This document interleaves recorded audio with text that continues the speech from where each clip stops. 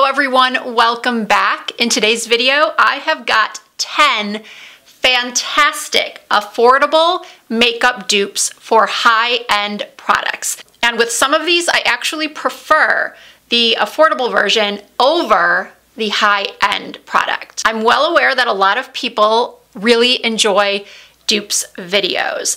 I don't do them all that often simply because I am extremely picky when it comes to the dupes that I show you. I want them to be as close to the higher end product as possible. I of course want the shade to be nearly identical, but I also want them to perform similarly. I want them to have the same amount of longevity on the face. And another reason why it often takes me longer to put one of these videos together is because I do my best to find dupes that you have not seen before. Now that said, I cannot guarantee that you have never seen any of these dupes before. In fact, one of the dupes I'll be showing you in this video was not my finding. I did not find this dupe. I actually saw it on another content creator's page, and I have to tell you, I was just so shocked at what a perfect dupe this was. So when I get to that palette, it's an eyeshadow palette,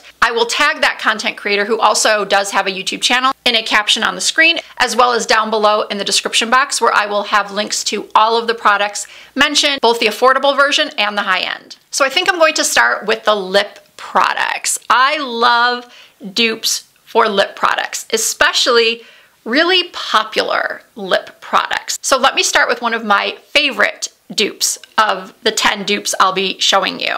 Oh, before I get started, I almost forgot to mention that I am wearing the high-end products on one side of my face and the dupes on the other side. Now, I just did this and this, but that doesn't mean that this side of my face is the high-end and this side of my face is the dupes. Like in my last videos or my past videos, I want you to guess which side is which. And I will tell you at the end of the video, but I don't want you to cheat. I want you to look at me and see if you can tell any difference between the two sides and which side, if you can tell a difference, you think is the drugstore and which side is the high end. Okay, let's get back to the dupes. This Makeup Forever lip liner, this artist pencil in the shade Wherever Walnut, is so popular over on TikTok and on Instagram. So many influencers and makeup artists are using this lip liner because it is truly one of the most perfect brownish nudes. A nearly identical dupe in both performance and wear is the Revlon Color Stay lip liner in the shade Nude.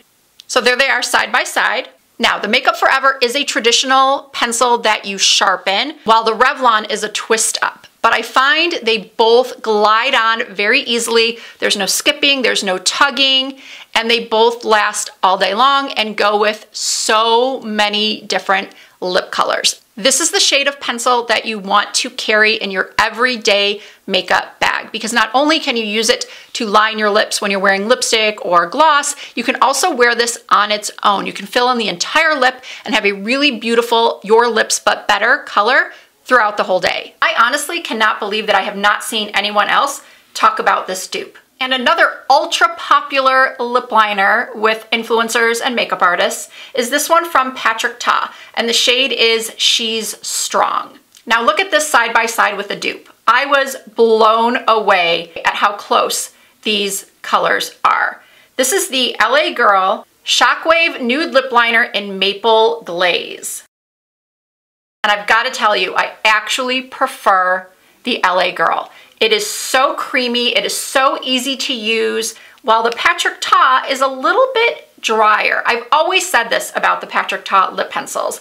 I am not a huge fan of the click-up angled lip liner system. I know he does it for a reason. He says it's easier to get the outline of the upper lip, the Cupid's bow, and to overline a little bit down at the bottom. I don't know, it's just a personal preference. Obviously, a lot of people love these Patrick Ta liners. But if you want this type of shade, this kind of nude brown, especially if you have dark skin, I would save your money and get this one from LA Girl. You will not regret it. Another Patrick Ta product that's extremely popular are his liquid lipsticks. And this is the shade She's Independent. This is a really beautiful deep nude, but it can be sheared out to work on fair and light skins. But if you don't want to spend the money on this Patrick Ta, go pick up this Essence 8-Hour Stay Matte Liquid Lipstick in the shade Hello Sunrise. So here's a closer look of both lip colors and lip liners in natural light. On one of my lips, I'm wearing the Essence with the Revlon pencil, and then the top lip or the bottom lip, I'm not going to tell you yet, is the Patrick Ta with the Wherever Walnut.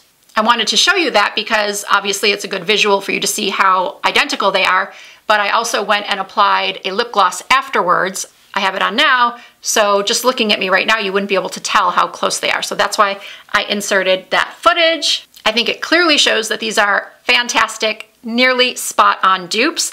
And for the gloss, these are just slightly different, but I thought they were close enough to call them a dupe. This is the Charlotte Tilbury Lip Luster in the shade Blondie. And this is the Hard Candy Glosstopia Gloss in the shade, what was the shade? In Opal Tease. This is another instance where I actually prefer the dupe over high end. Blondie is a tad peachier than the Hard Candy, but the Hard Candy gloss goes on so much nicer and it just feels nicer on the lips, but it's just as shiny as the Charlotte Tilbury, if not shinier. And as you can see, the combo is the perfect glossy nude. Okay, now I have 3 incredible blush dupes to share with you. First up is the best dupe ever for the Rare Beauty Soft Pinch Liquid Blush in the uber popular shade Happy. I discovered this by accident. It's from Amazon. It is from Lacquerain Beauty. I used this in a top Amazon beauty products video, and I was just so impressed with this. And just like with some of the others, I prefer this to the Rare Beauty. And the reason is because I find that the Rare Beauty, while it's great that it's so pigmented, it is so pigmented that it can easily go wrong. You do one too many dots with this product and you are blending and blending and blending for several minutes, and more often than not, you still have way too much blush on, and it's not that easy to tone down. So what I'm saying is it's not all that user-friendly. This one is extremely user-friendly. You do the same 1 or 2 dots, but you're not blending for a full 5 minutes, but you're still getting that beautiful baby pink cheek color that's going to last just as long as the Rare Beauty. MAC Peaches blush has been one of my all-time favorites for years, several years. It is the most beautiful peach that looks amazing on fair to light skin tones. I've never used this on a deeper skin tone, so I can't say how it would work on medium to deep skin tones. But if you're fair to light skin, and maybe even light to medium, you have probably tried Peaches, or Peaches, if you haven't tried it, would look amazing on you. But if you don't want to spend $29 plus tax on a blush, I suggest this one from Flower Beauty. It is called Peach Primrose. They are both simply stunning matte peach blushes. The pigmentation is very similar. The color, I would say, is as close to identical as you can get. And again, the wear time of both of these blushes was all day long, at least on me. Okay, the final blush in this video is definitely one that would look amazing on medium to dark skin. Also, fair to light skin can wear. You just have to use a light hand. This is the Bobbi Brown blush in the shade Apricot. Now, I do not know why they call this apricot, because to me, it looks like a bright baby pink. So I don't know who named this, but apricot is not what I would have named it.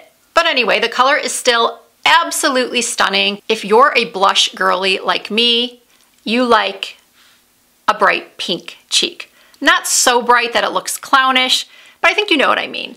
This Bobbi Brown apricot shade gives you that look, that Justin from the Cold or Barbie pink look. But you can get that look for a lot less with this blush from Revlon. This is called Pink Cognito.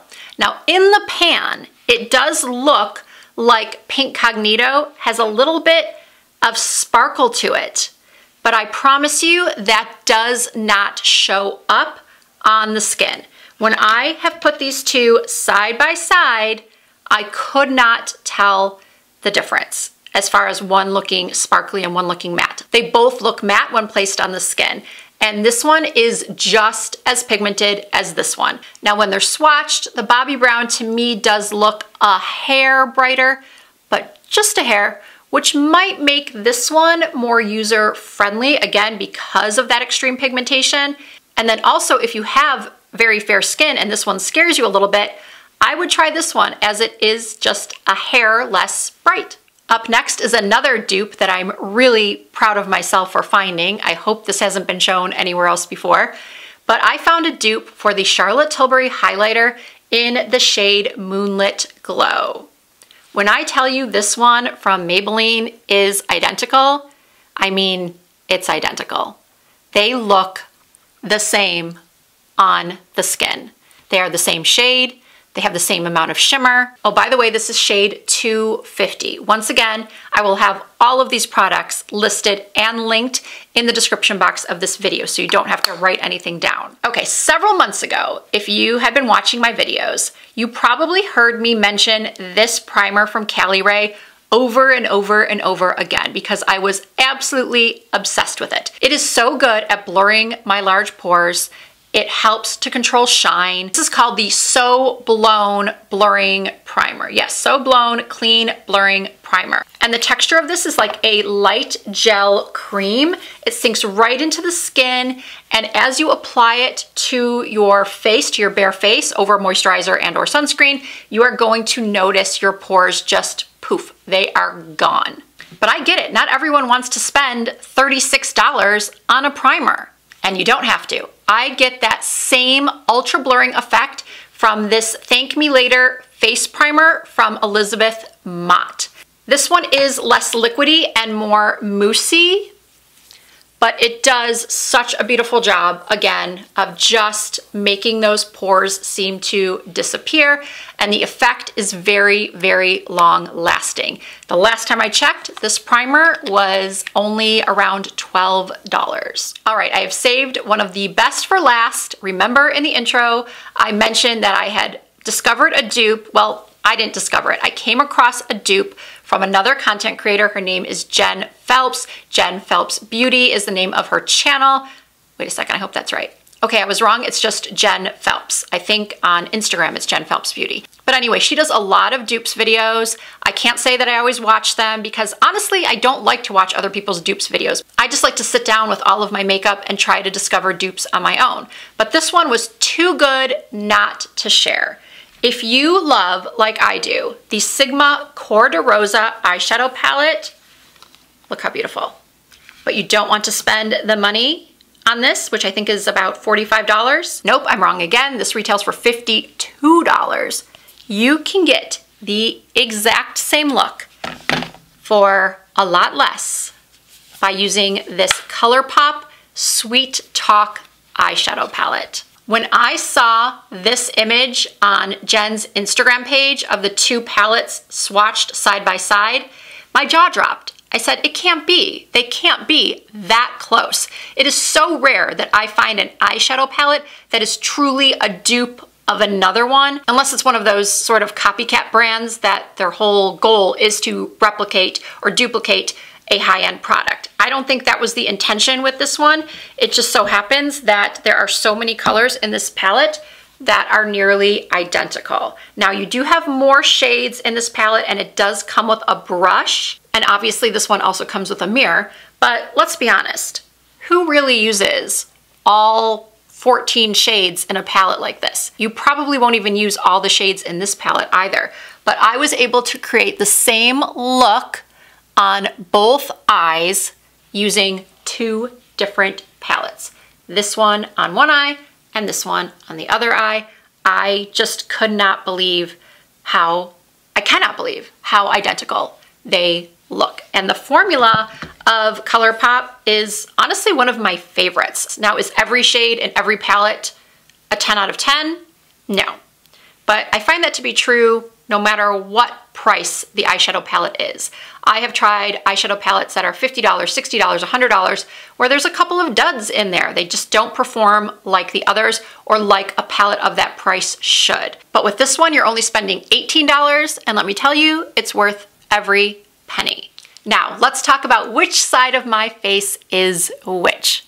Well, I accidentally did gesture appropriately at the beginning of this video because this is the high-end side and this is the affordable side. And then my top lip is the luxury combo and my bottom lip is the drugstore combo. So as always, I really hope you enjoyed seeing these drugstore dupes or affordable dupes for high-end makeup.